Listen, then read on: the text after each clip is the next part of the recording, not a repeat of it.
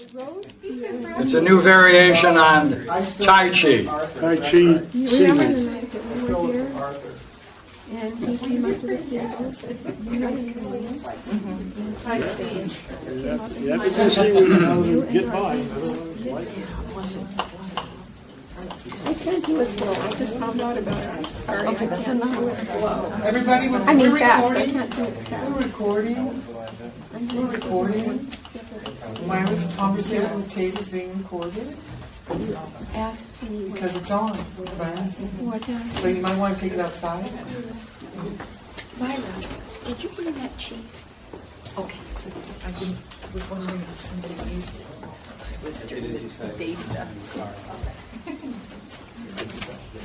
I'm listening to one down the ranch. Wow. They're doing We can go outside and we can That's cool. I'm your friend.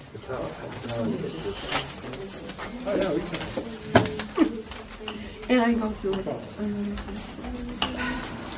Yeah.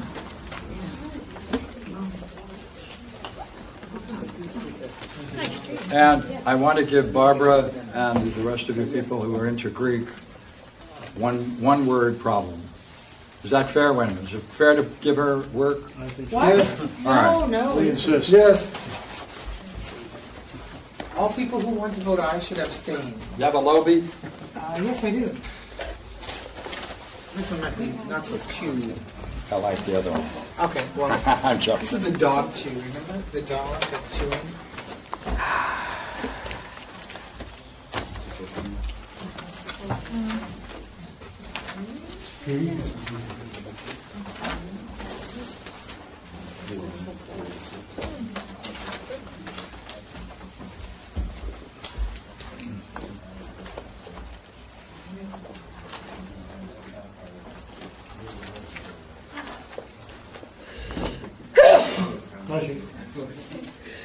Okay, see what we're going to do?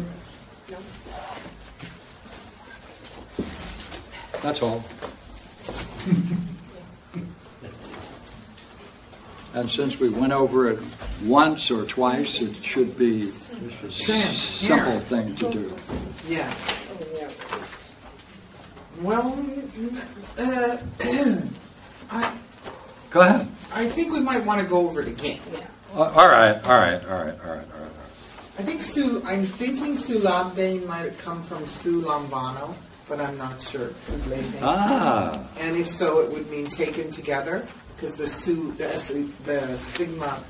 upsilon lambda would actually be sigma upsilon mu, or sum lambano. But I'm not sure about that. I could stand corrected if anybody could correct me.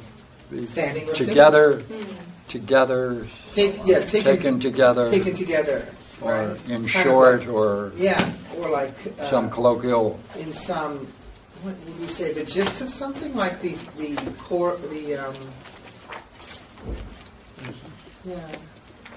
right, concisely. Maybe not concisely so much as what, like you, what did you just propose? In some. Now, I have an extra copy of the interlinear translation that Balboa did. So if I'd like to give it to someone who wants a copy of it. It's this thing, right? The published Is Parmenides? that's interlinear too? Right. Yeah, okay. I'd like a copy. Do you have that one? No. Okay.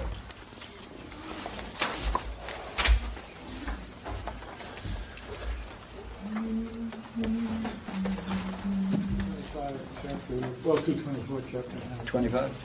224 chapter. 24, okay. What book is that? What book? Well, The theology, Proclus's theology? No, Isn't that what this is a copy Yeah, of? I thought it had. it's divided into books inside, 1, Yeah. 2, 3, 4, 5, 6, 7. Yeah. So she wants to know which of the 7 is it. Oh, I see. it's book 3 in the Elements of Theology. Or in, Pardon me, Plato's Theology. Okay. Okay. Look here, if we do this together, then read this, or we do this together and do that, which way? Do them simultaneously. I wish we could. Or do it in one direction and then do it in the other direction. Yeah. Maybe one will pick up the other, Now, vice versa. this is major for Proclus. He's going to say, these are triads. Intelligible triads, different kinds of intelligible triads. Boy, am I glad we have Mark here. Phew. But- He's an expert on the intelligence. Isn't he a triad man, so to speak? Yeah, yeah. Good. Well, all your work on the theology is just kind of a playful reference to that. So therefore, let's jump in. Okay. So,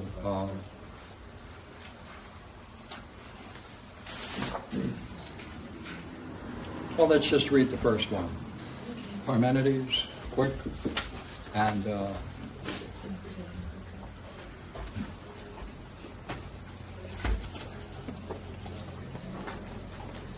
I have more of the Thomas Taylor Parmenides available if anybody wants one. Here. he's got some Parmenides. Good. Do you have more? I'll take one, Okay. and I'll pay for it. They're $5, right? Okay, I'll take another one. Sure.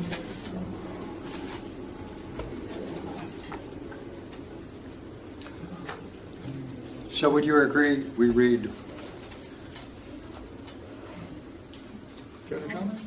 Yeah, Good idea. Okay, do. okay, but where are we starting? Book 2. 141. Second hypothesis, which is 142B. 142B. Bottom of 21.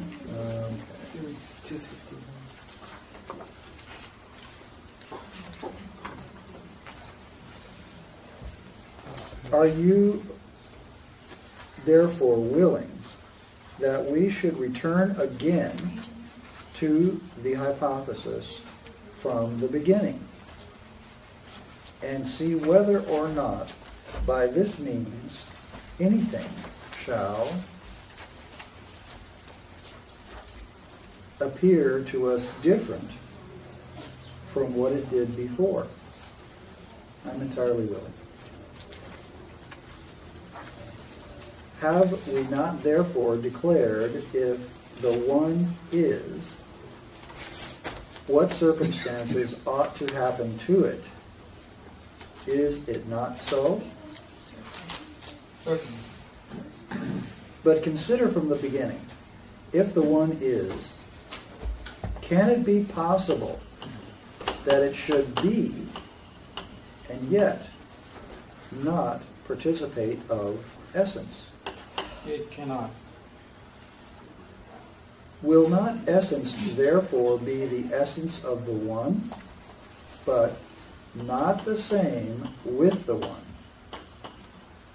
For if it were the same, it would not be the essence of the one, nor unparticipate of essence. But it would be all one to say, the one is, and one. But now our hypothesis is not if one, what ought to happen, but if the one is it not so? Entirely so. Does it not signify that the term is something different from the one? Necessarily. If, therefore, any one should summarily assert that the one is, this would be no other than one than that which participates of essence. Certainly. No other one does not. Conclusion? No, than that. Again, therefore, let us say, if the one is, what will happen? Consider then whether it is not necessary Okay. That's enough. that it... That's enough. Look here. Here's the problem. Is this a triad or a duad? Are three things being described?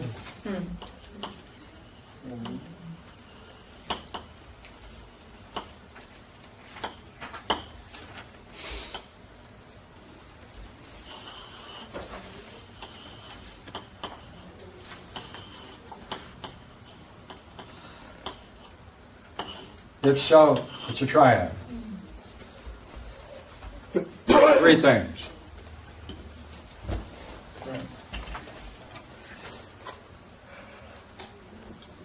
Or is it just two things? It seems that depends on whether we consider the participation one thing. So we have the one, we have the essence, and then he talks about participation. Well, see, to participate means it's an activity. Right. So the one is participating in essence or seal. So it's getting into it. Right. As a result of that, the one is now can be said to be.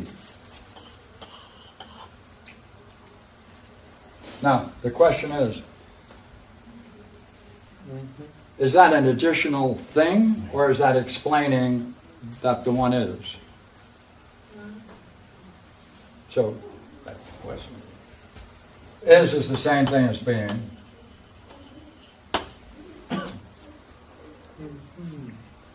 No, to be, it means you've yet to be. You've yet to conclude.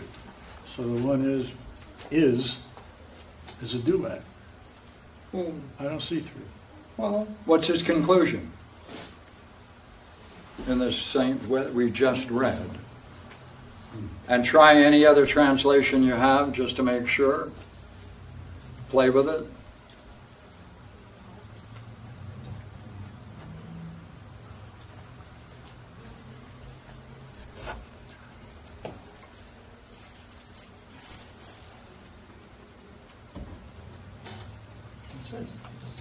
The term is something different than the one, or from the one. So that's a duad. One Well, see, it's either a triad or it's a duad. Yeah. Which is it? Well, here he says it's a duad. We haven't discussed essence yet. Well, we can use our ancient standard and call on Chris. Okay. Chris, what is it? He's not that ancient.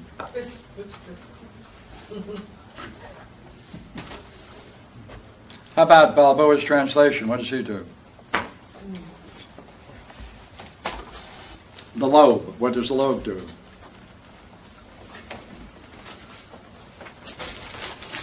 The lobe says, shall we then return to our hypothesis? Can we read that Please. section? Shall we then return to our hypothesis and see if a review of our argument discloses any new point of view? By all means. We say then that if the one exists, we must come to an agreement about the consequences, whatever they may be, do we not? Yes. Now consider the first point. If one is, can it be and not participate and not partake of being? See, it's going into essence. Now, he means ousia in the Greek. Right, you see, Right. So essence, right. Or essence. So we can read essence in there.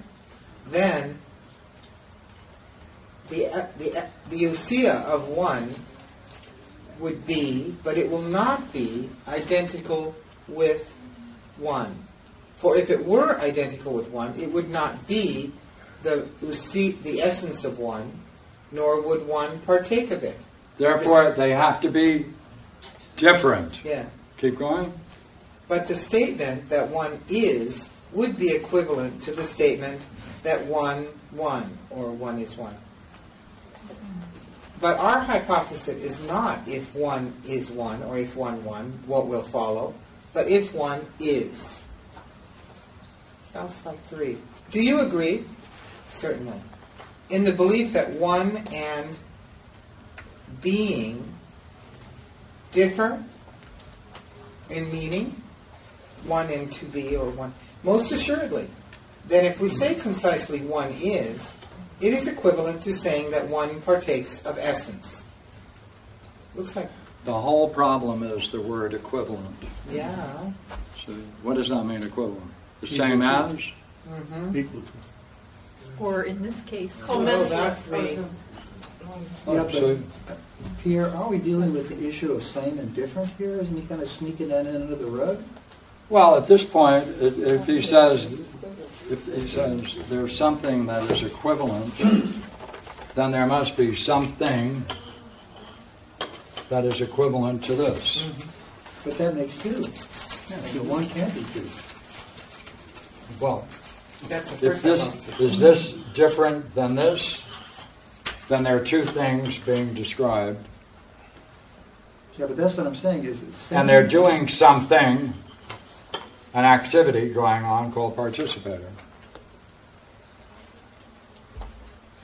So the question is, Let's try it. 2 or 3?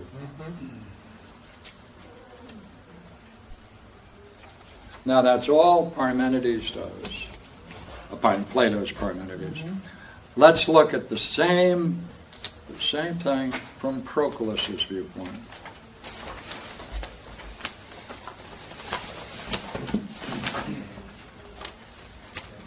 Now, we're going to draw a different, right? We're going to draw another picture. You're just lucky that I'm so good at art.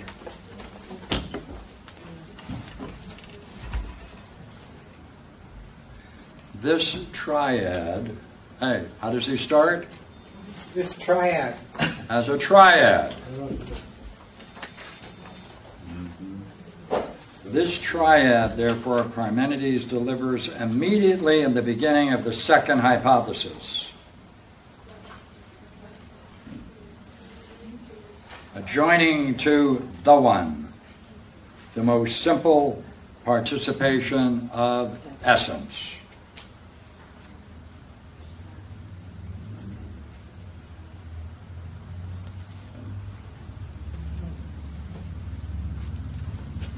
See, look, see, there's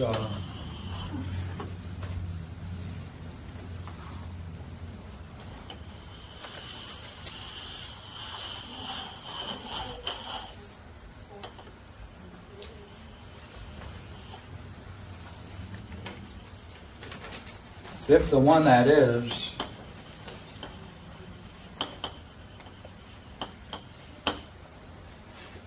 now this marking in here is essence,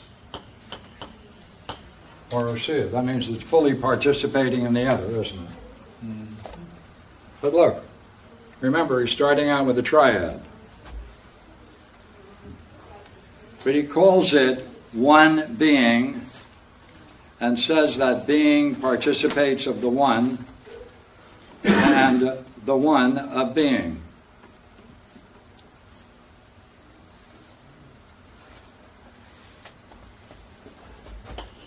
Says it goes both ways.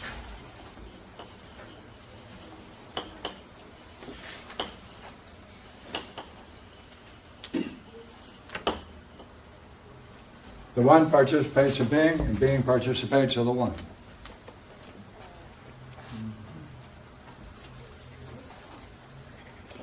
The participation, however, of these is different. For the one indeed so participates of being as illuminating it and filling it and deifying being. Three things. What does it do? Fills it, illuminates it, and deifies it. Right?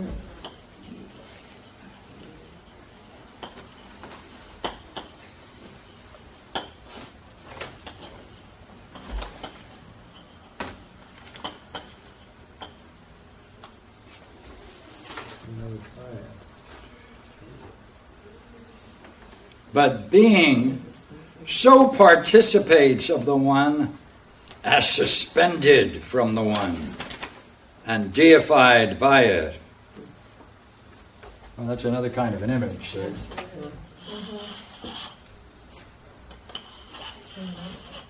Kind of suspended or hooked to it. So he's got these two images. One is from one point of view and one from the other, right? Yes.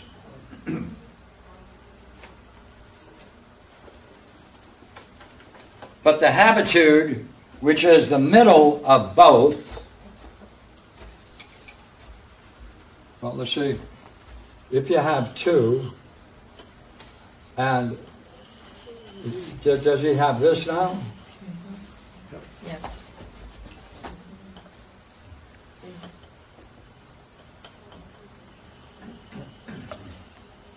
Ah.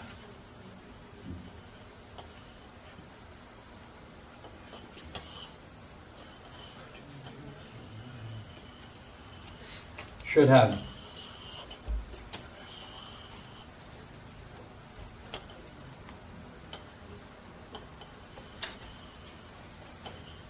Should have 3 circles. Excuse my rather crude figure. See, if you have extremes, then you have a middle. Everything depends upon this language.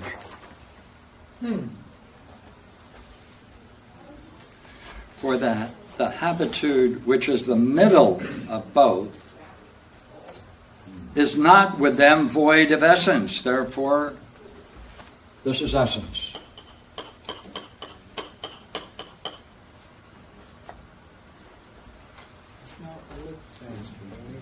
For the habitude, which is the middle of both, is not with them void of essence.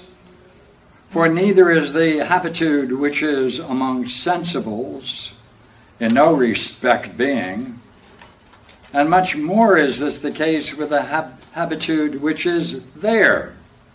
But this habitude is biformed. 2 hunks. Hey, biformed.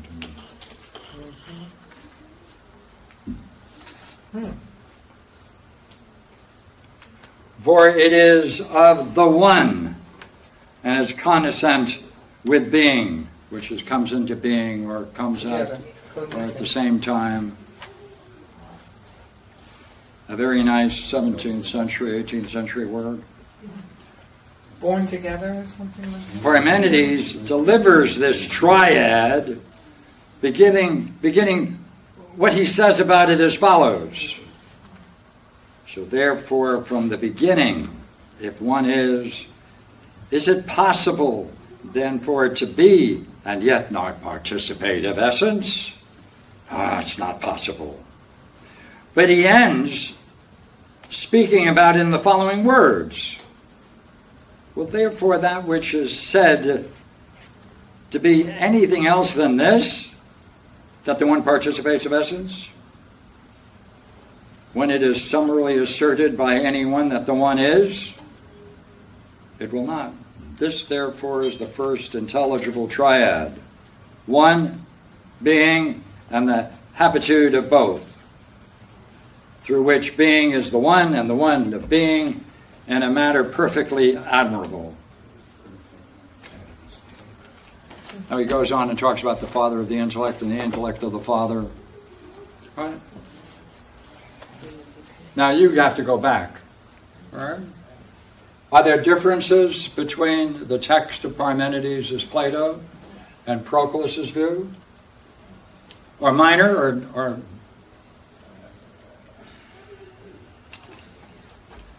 see, on this hangs a whole development of Proclus's 3 kinds of intelligibles and what it means, because this is where he's anchoring it. 1, 2, 3. Pierre, where were you reading just now? Pardon me, Do Julie? you know what the Stephanus number is of where you just read? 143. Okay. But are you in? Globe? That's I was reading out of Proclus. Oh, commentary? Okay. Okay. Do you have it on that? Yeah. Yeah. Comments? Yeah. It's just, this is a speculation, but you know the word habitude, it's often the word hexis, and that word can also mean possession of.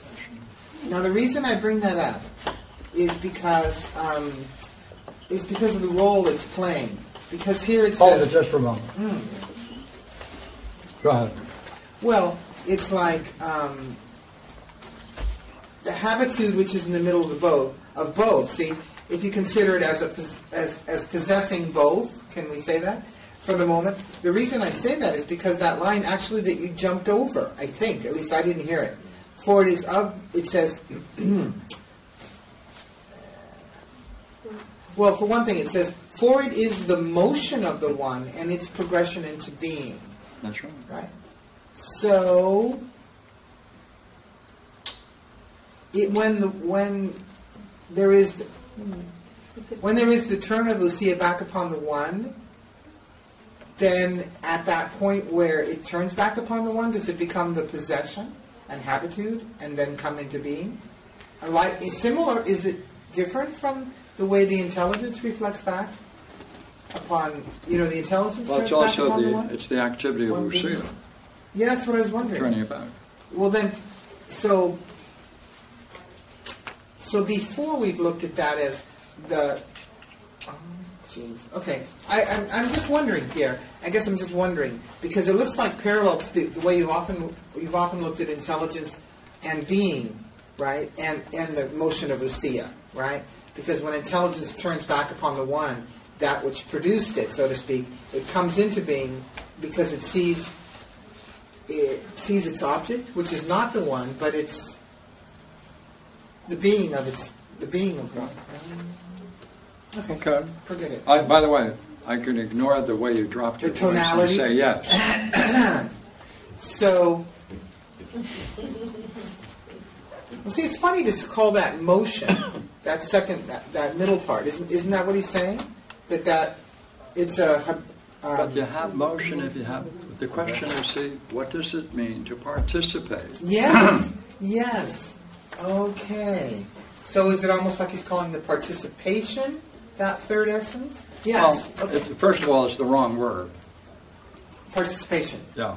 Okay. In principle, it's the wrong word. Because you can't. Participation means you're taking a part of something. Right.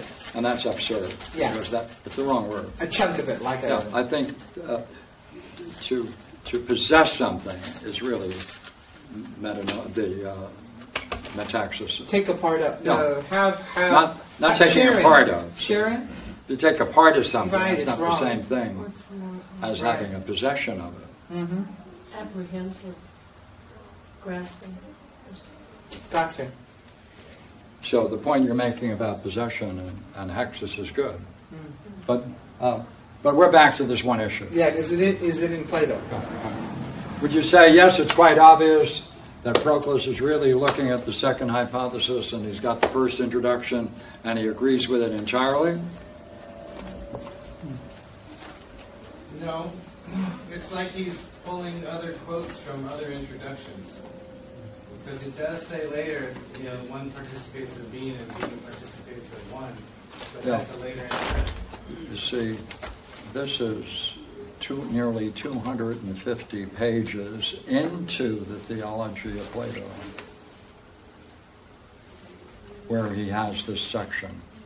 He's got a lot at It's stake. in the third book, towards the end of the third book of Proclus. So, what he's doing is he's taking the entire, what he calls Platonic metaphysics, and he's putting it in it. This is what he's doing. All of these things comes out of his metaphysics. Interesting. And the question would be,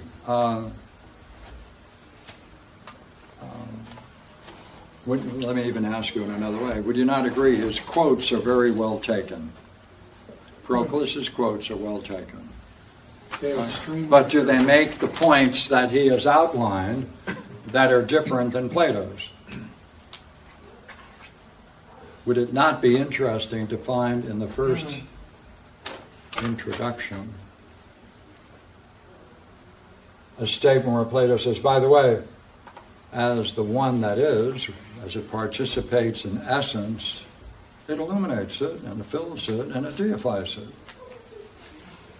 Right? If we found that in Plato, we'd say, well, Proclus is into Plato and he's using that quote. Yes. But it's not there. Now, here's two parts of this. Maybe he's right. Maybe if you get through all the Plato, that's what you have to do. Fill that in.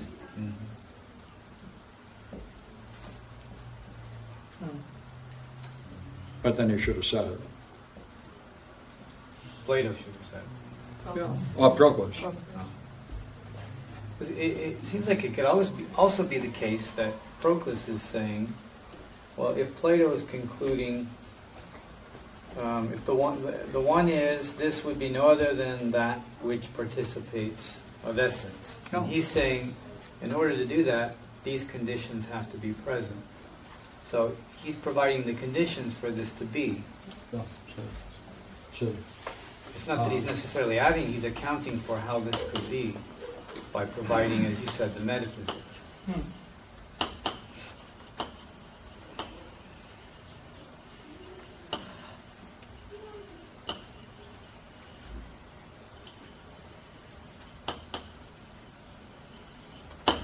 would you say that to provide for the conditions for anything to be, that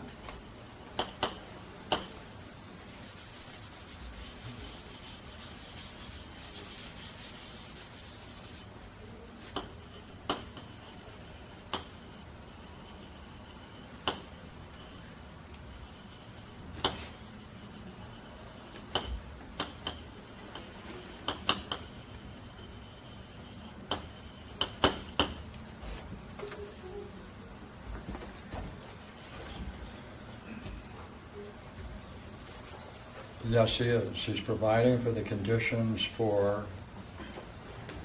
everything that we just said. Like, take this, look here.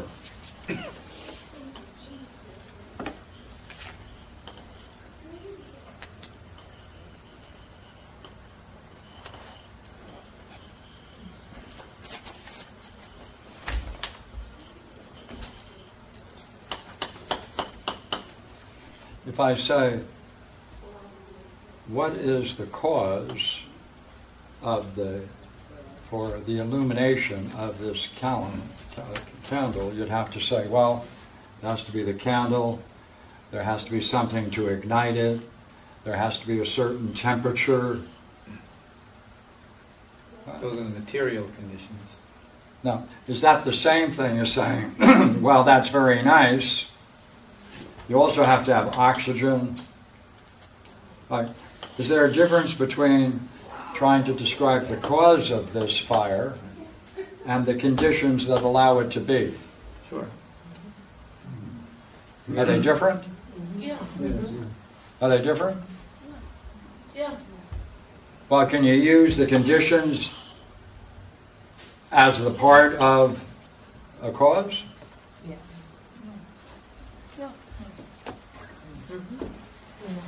Is he mixing up? Is he taking some of the conditions for the one is and using them as parts, the necessary parts of what the one is?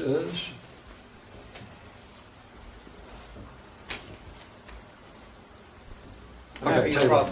What's nice about this work is we can skip it and go to the second one. All right. See if something similar happens or something different. Yes. Right, so let's go to Proclus and see whether you can sketch out and create a picture of it or a map of it.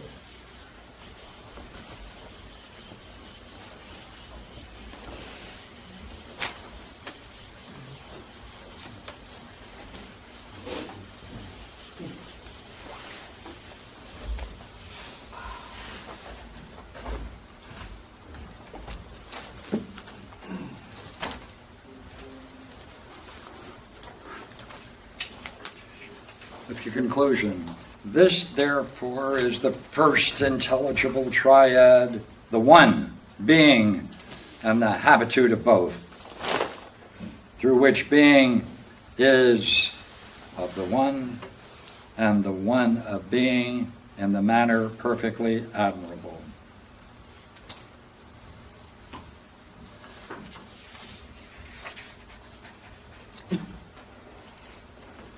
first triad, therefore, is called one being, since power, watch now, power is here occultly. Now he's adding power. Right? He's adding power. He said it's there occultly, hidden. Which means the point he just made is not in Plato, in one sense. For the triad does not proceed from itself, but subsists without separation and uniformly, being primarily defined according to divine union. Hence, this is the first participation of essence, which participates of the one through power as the middle, which collects together and separates the one in being. There's his triad.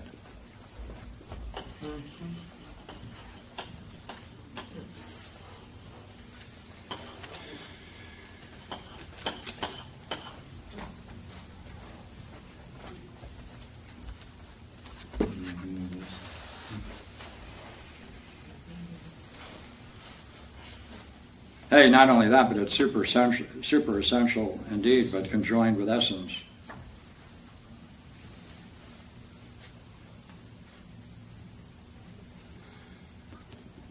Okay, so would you agree we're looking for power in the first introduction? Did you find it?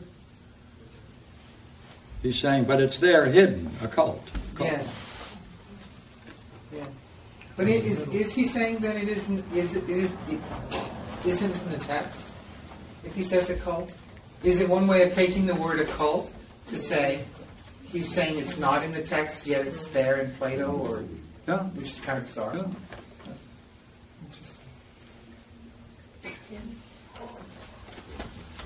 Interesting. Okay, watch the second one. But immediately after this, the second triad is allotted a progression, which Parmenides characterizes by intelligible wholeness,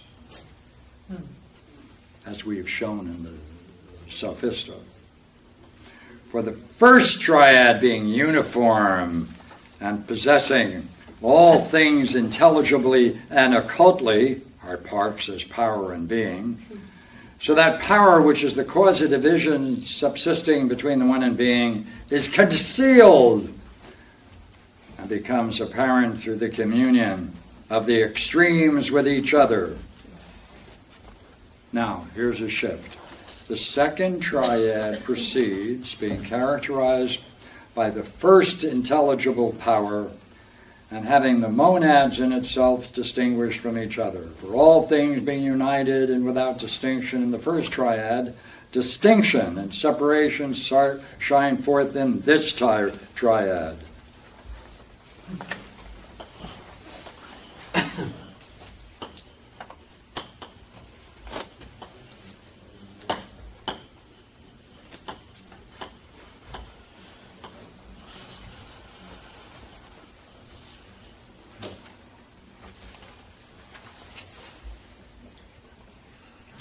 For all things being united without distinction in the first triad, distinction and separation shine forth in this triad.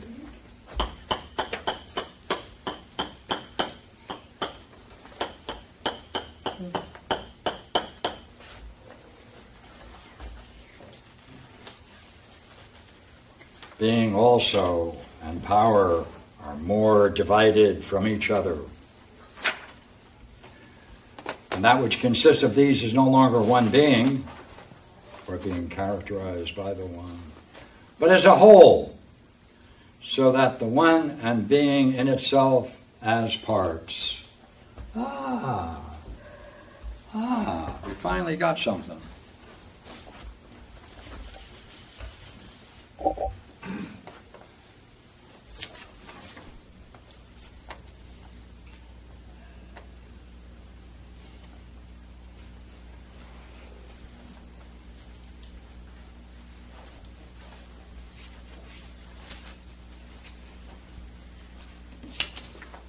So that one in being in itself as parts. So we have a whole,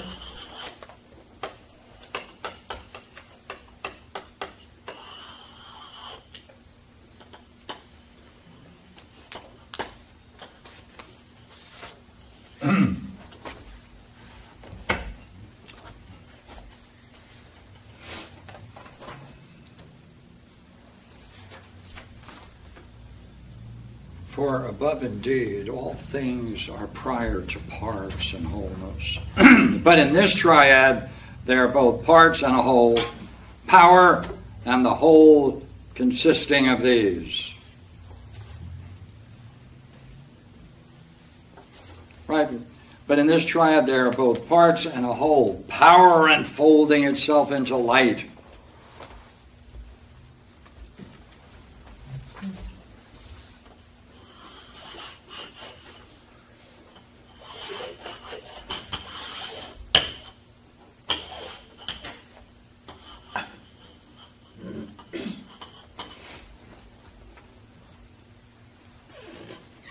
But in this triad, there are both parts and a whole, power enfolding itself into light.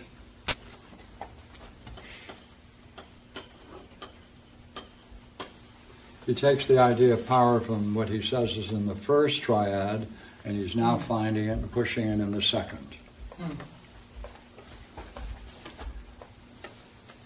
The second triad, therefore, is called intelligible wholeness. But the parts of it, one in being, I call extremes. Hey, this is important. All right?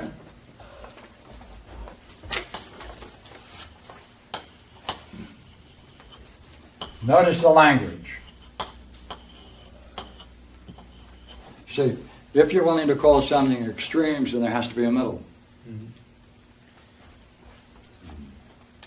And if there's a middle, he's got three things.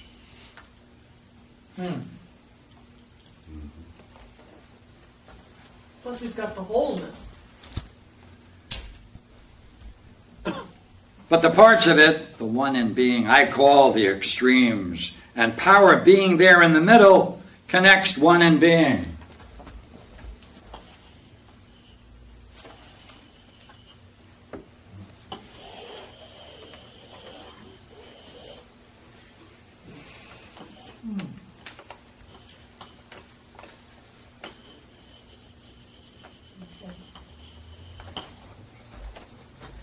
He's got his triad now, doesn't he?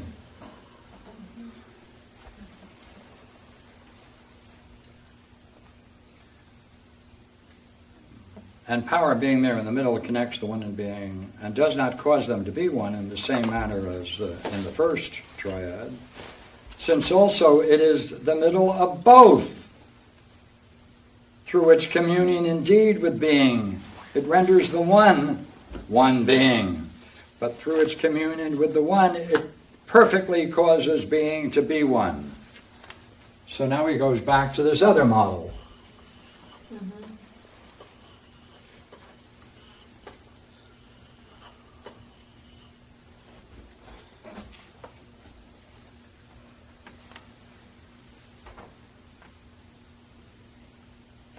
And thus one being consists of two parts. Now watch this. And the one being consists of two parts. Being which is characterized by the one, and the one which is characterized by being. Look here. This can be characterized as one. This can be characterized as being. Wait a minute, you know what that means? It has two parts, being and the one. Oh, by the way, being is one, isn't it? Yeah. Oh, and one must have being, mustn't it? It just can't float around without anything. Oh, so then these are parts, are they not? Hey, we've got generation of pairs from now on. The multitude that's generated is the plurality is of pairs, a duad progression. Let's see if that's true.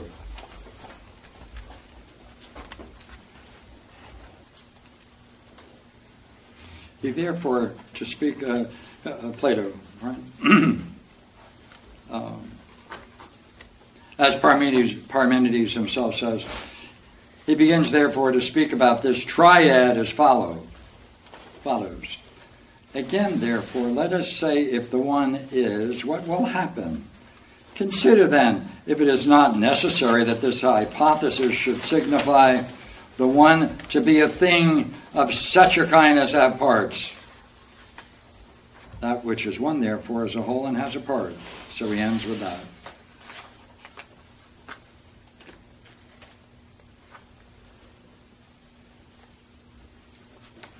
Now, there's a whole other paragraph we need.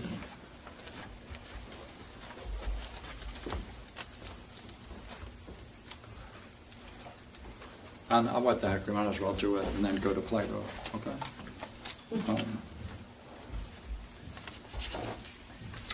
Through these things, therefore, Parmenides defines the second order of intelligibles to be a wholeness.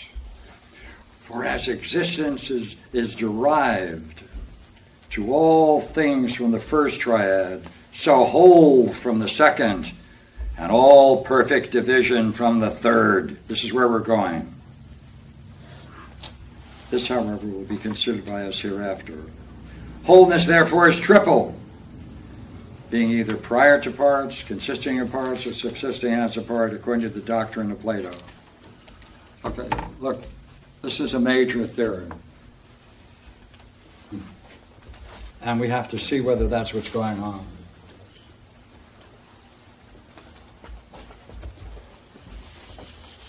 Just for a moment. Okay, look here. What philosophically does this word mean?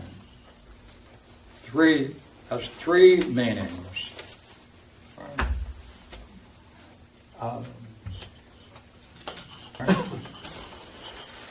Now, I do that, it's not because I can't draw a picture of God, but I've been urged not to do it, it offends some people, so I'll just recall that God, all right? And in the mind of God, there is this idea.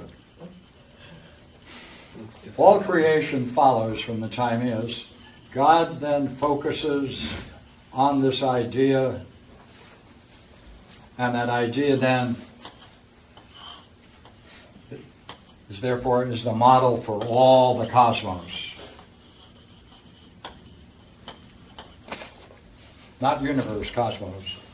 Universe just means the total number of things. Cosmos means total number of things, as well as the principles that must be presupposed for things to be at all. Okay, so it's a cosmos. This idea now, this is the model, and it is a whole.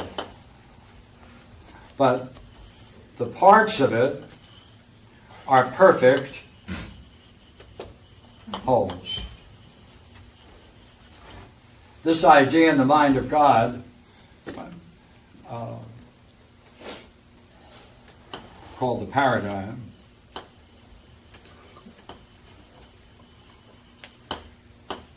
model paradigm includes within itself perfect wholes. Like whatever man is, what man is as an intelligent creature,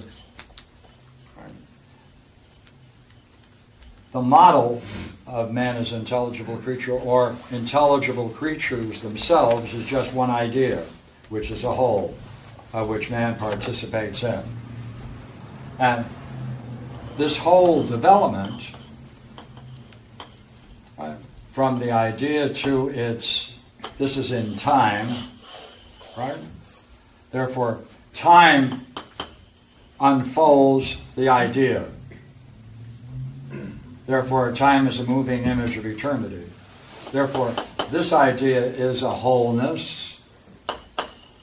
It also is a wholeness of perfect wholes, and each one of these perfect wholes has parts, and each of these parts is a perfect part. Whole. The part has to be a whole part, not a half a part. So there are three, right? 1, 2, 3 ideas of wholeness.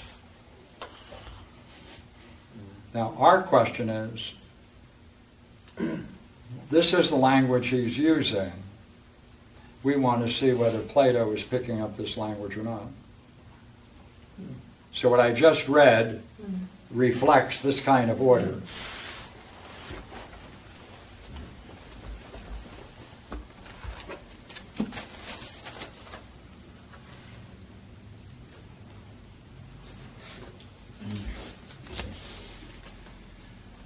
And all the world indeed derives its completion from parts that are wholes.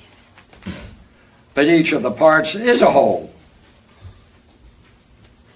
Not as the universe is, but partially. Wholeness, therefore, being triple, as we have said, according to Plato, unity and the intelligible and the occult cause of all of these is now delivered.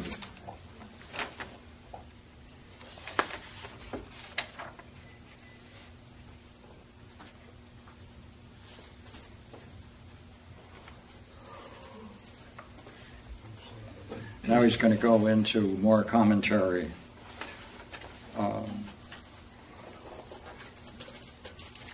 Wholeness, therefore, being triple, as we've said, according to Plato, the unity and the intelligible and the occult cause of these is now delivered, unically comprehending and constituting three wholenesses, according to the hyparxis indeed of itself, the wholeness prior to parts, according to the power of the wholeness which is from parts, and according to the being, the wholeness which is in a part. Those are the same three I just mentioned.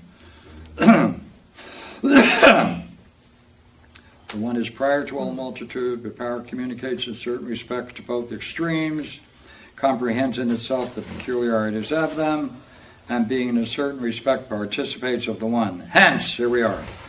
The first of the wholenesses, or that which is prior to parts, is derived from the unical hyparxis. It's a monad, and is itself constitutive of parts and of the multitude which is in them. But the second wholeness is from power, which it derives from the completion of the parts. So, and the third wholeness, blah, blah. Got it? 1, 2, 3. Now, look here. All we need now is to read that paragraph in Plato's Parmenides, and we'll see an exact correspondence with everything we have here on the board, only be much easier and simpler. Mm-hmm. Or it's not there.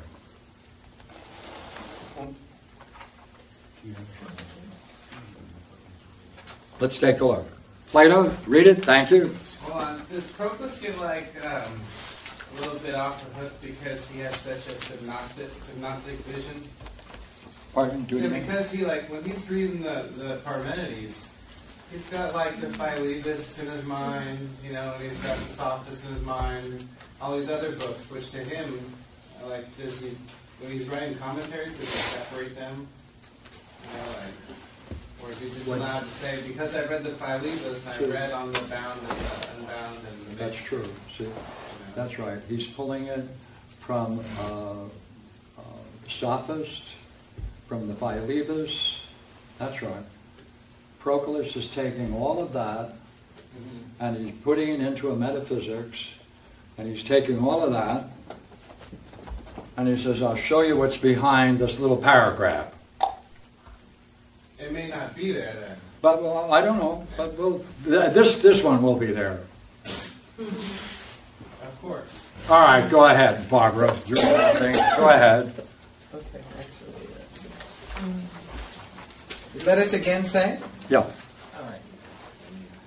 Let us again say what will follow if one is, and consider whether this hypothesis must not necessarily show that one is of such a nature as to have parts.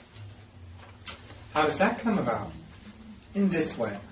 If being is predicated or said of the one being and unity, well, I don't know whether to read our amended edition or the original text, but let's go with the original. The next one, which is 142D, right from where we left off.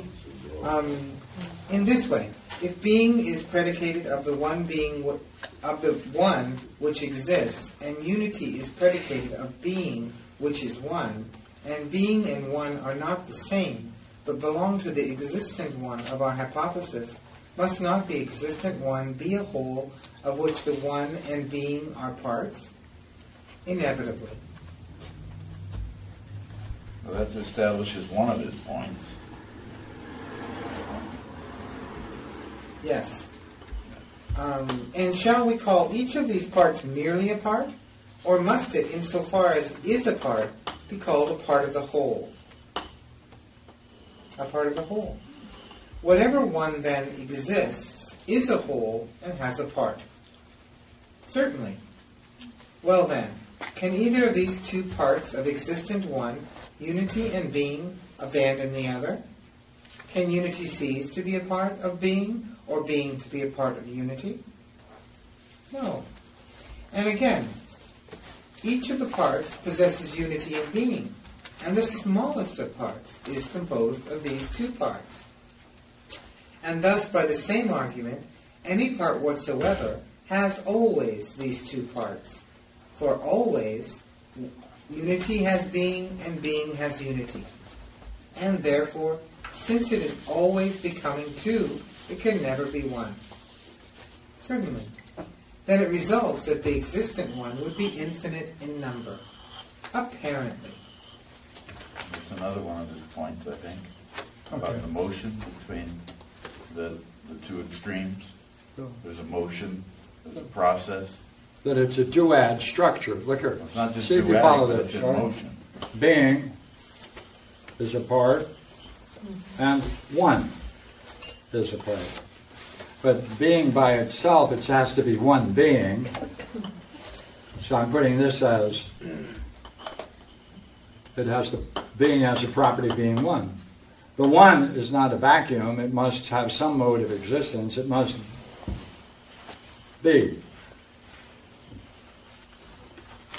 Well then, look here. Then if this whole thing, the whole, has just two parts, being and one. Oh, by the way, would you not agree, we just agreed that being must have another part. It must be said to also have a oneness to it. Agreed? Yes. Well then, it now becomes what? One. Or a unity of those two. Oh, and the one that's a part.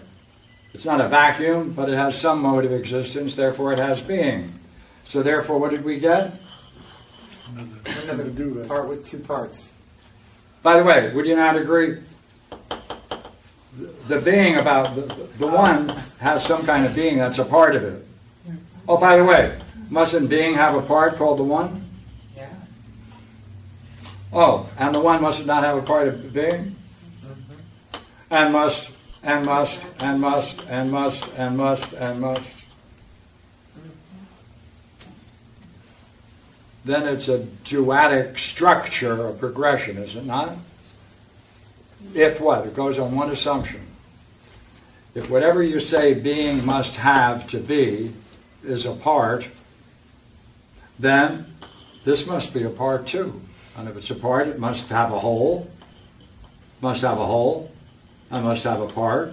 Oh, what are we doing? Now we generate, again, another pair, do we not? On and on and on. So when he says you generate a multitude, would you agree it's a dyadic multitude? Twos, twos, twos, twos, twos, twos.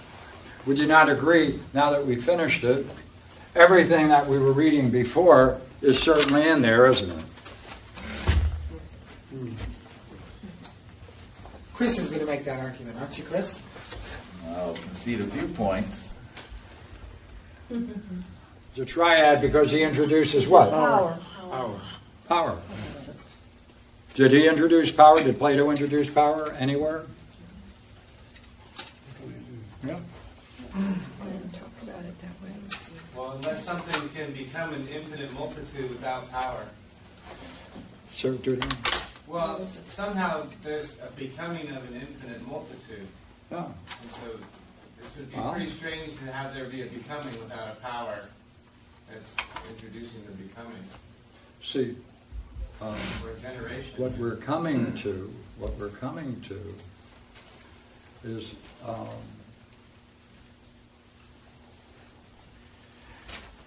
it possible that Plato is doing what Proclus says he's doing? And what you just a moment ago put forward? Is the Parmenides, Plato's Parmenides, a skeleton? And you have to fill it in with all the things that he says in other dialogues? And if you do it, you then get Proclus's commentary? I'll vote for that. That's a hell of a lot of work. Right? Yeah. Don't you also have to buy that it's an occult? There's a A lot of things you got to buy in here. Yeah, absolutely. Right, that it has. It's like there's an inner secret or inner teaching or something like that.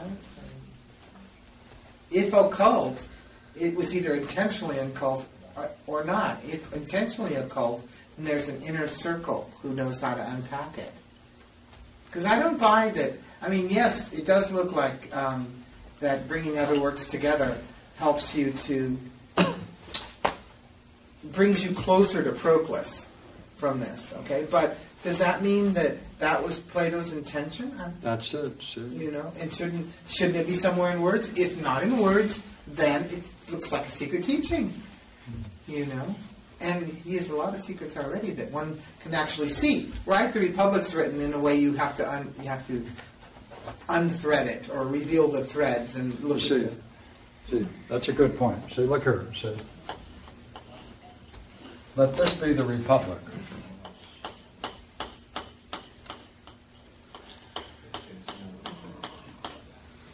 What we find in the Republic is that any question you have about any part, you should, by careful reasoning, find somewhere where it's clarified.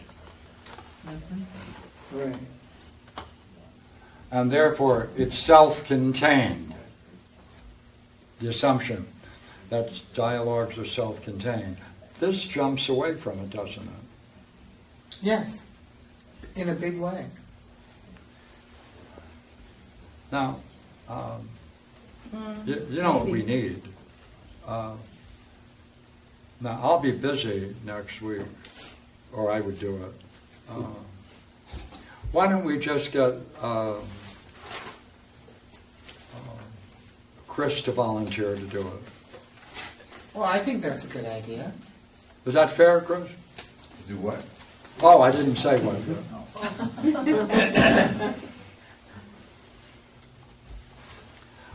What would happen if you put Proclus's commentary aside, I just put it aside, and do your own commentary, staying exactly what Plato is doing, not adding anything to it from any other dialogue or any other work? What kind of work would emerge from it? Because so far, would you agree, duads, not triads, are functioning here. What did we see in the first introduction to the second hypothesis? Just two ideas. Came down to just essence and one. That's all. Mm-hmm. Right? The one participates in essence. Mm-hmm. Here, just two ideas. Now, it may be a third, depending upon how you understand this one word. All right? If you have a triad of anything, should they be able to be distinguished? If you have three things. Yes. Mm-hmm. All right. Look here. Is this two or three? This is a whole. One. It has two parts, being and one.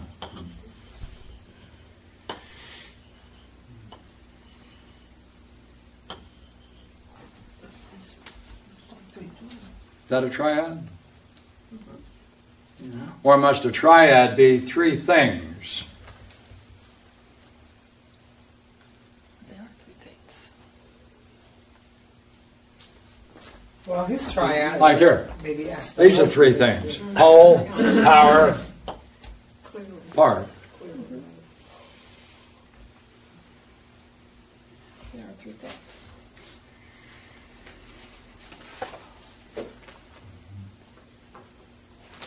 Is that true? There's no one. Hmm. So three things. What about what is it? Well, I see, if you were to say that I know how to talk about it, if you have three wholes, that's easy to talk about. You're going to say, well, I can talk about a whole having two parts. Therefore, there are three things, the whole and the two parts.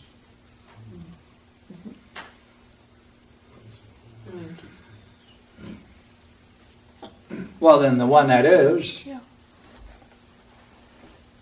the one that is participates in essence. So the whole thing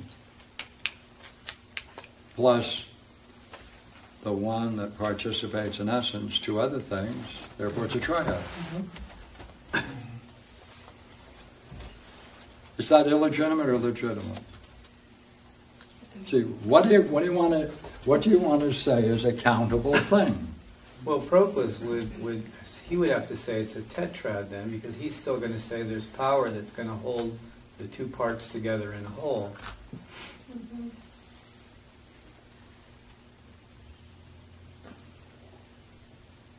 So we have four things. I'll tell you what, I'm going to get three things, okay?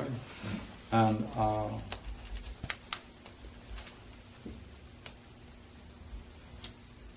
agreed, I have three things. 1, 2, and together, both of them is 3. Good job. Your hand is the power in your hand is holding. Would you say that's still 2? No. It's 3. Yes. You have 2 things. We have 3 things because we got your. I tried to there. It's 2. 2. Go ahead. You're cleared. Go ahead. Now you can talk. No, I was just saying it's 2. No. Come on.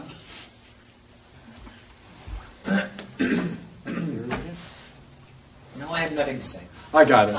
If you go to the store and someone says, I want you to get me 4 things, and if you come back with 5, I'm going to hit you on the head.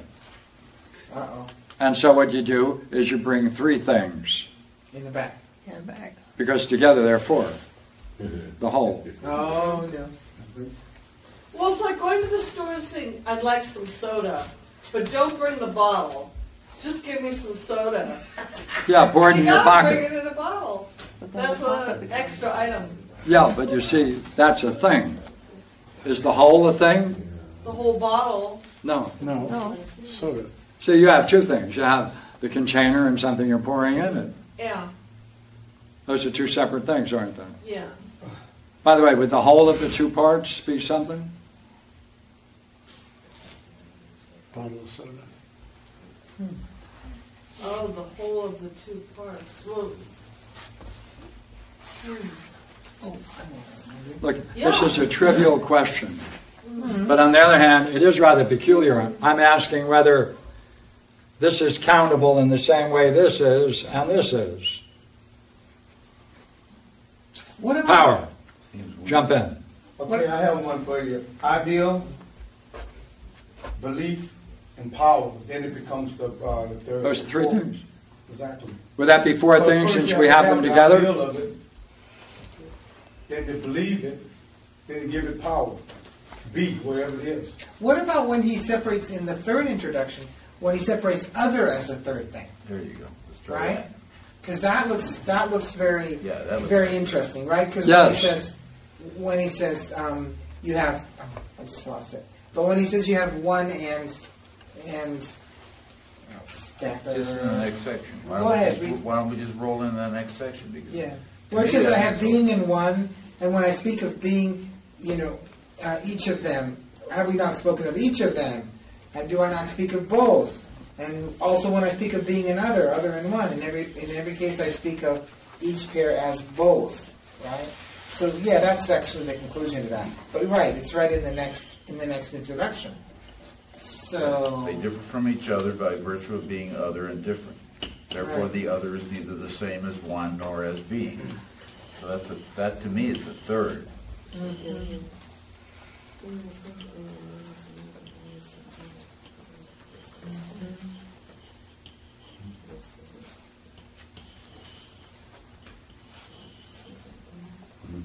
Look, to him would you agree this is a triad?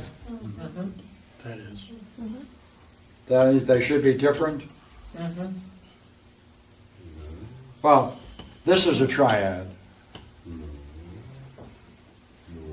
Or you mean, Because together, they make a whole. And therefore, isn't the third part whole? what's the togetherness? Is whole a countable thing, that's all. Okay, I just wondered. What do you think? I think if I went to the store and I bought a can of coffee and a jug of milk, I would pay for each, and the shopkeeper says, no, you have to pay for the third because they're together. Yeah, right. That's what I do. I charge an extra buck. You're taking them together, give me another buck. The bag tax. Wouldn't that fit? They charge you for the bag. Or what about if you take, when you buy a cup of coffee, let's say you have to pay for the milk that you put in it. So you put the milk in the coffee, now you have milky coffee, and they say now you have to pay more because you have a whole. That's right. Before you didn't. Yeah, before, yeah. Right. Because you have to have more than one part to have a whole. So if you have two, you have three. And you only pay for two. Pay for one. If you didn't use whole milk. Okay, look here. If you're finding this a little fun and puzzling, I'm undermining the idea that this is a triad. Yes. Can whole be a numerable thing? The way Part is, whole isn't. wait a minute. If you have a whole, I know, I got a whole. Ask me about it. What is the whole? And Well, I just happen to have one part. one part? No. You can't have one part in a. Why not? Well, do you have the whole part? A whole is that. Yes, I do have a whole part, therefore I have A part. one part's a whole, right? Or do I have to have parts to have a whole? Yeah, to parts. Has to be plural? Yes. Yeah. Then this is wrong. Wait a minute, you can have a whole part. Yeah, but if you have a whole part, no, you can't have a whole. Well, if that whole part is part of a whole, but yeah, you can have a whole part, but then you have to have parts of the part that make it a whole part. That's right. Good. Well, look here. Everybody agrees this makes sense, right? Okay, I just want to go on from here. Yeah, which part? The first time when you said it or the second time? But he's talking about wholeness. Wholeness. Well, that's a fourth part. Yeah, that's another thing. Yeah, that's another. See, if you have two things and they're parts, then you have all of it as a whole. These are the two parts. And these two parts are a whole. There's a wholeness to them, so that's four. Right. And they have a unity, so that's five. Out And of of two? course, they have partness because. Oh, that part is right. Oh, boy. Hey. Pierre? Well, I did my best tonight to help you with But he showing the broke it. relationship between Proclus and Plato. And, yeah, your point? Well, he broke it down to say that each of these parts, one in being, would it be a part alone or a part of the whole? And so that's where he comes in with the fact that it possesses a part, because he's saying that these two together become a part of the whole. The two together being a whole and a part? No, the whole is consisting both of each of these two parts, Oh, that's two parts. Oh, then you can have a whole. but they have to come together, and Well, if they come together, therefore it's a part. then you have three parts, because you have the two coming together, that's the third. Right. That's what he's saying. And you have the Unless I'm together missing part. it, we call each of these parts a part alone or part of the whole. Well, please make a point. Go ahead. Well- Therefore, Each of these parts. conclude, yes. Well, he's saying that you don't call, each should be called a part of the whole.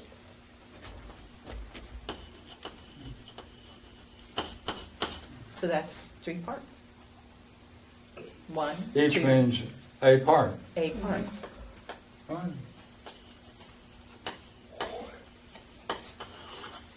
Well, how will that help us with our puzzle? How would you add to it? Or clarify it?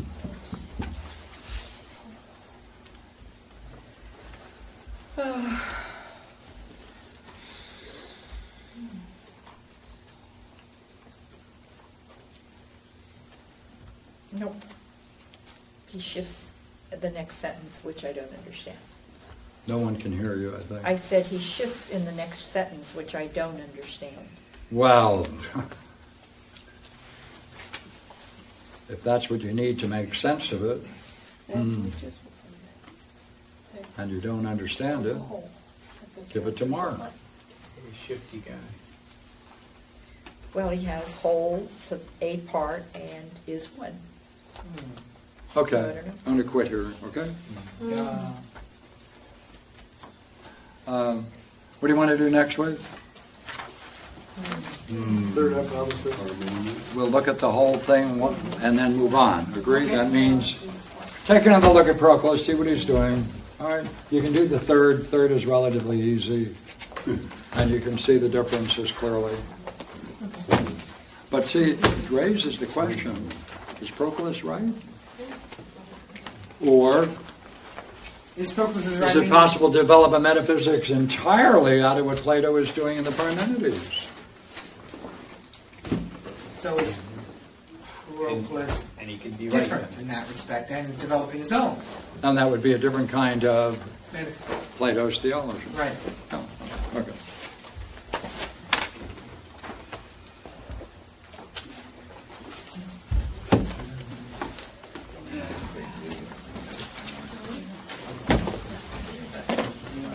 That would be Neoplatonic philosophy. Neoplatonic philosophy? I mean, if he in fact is changing it, and if it's different. Neo-Platonic. Yeah. Neo. Meno. Oh, No, Neo. Nino.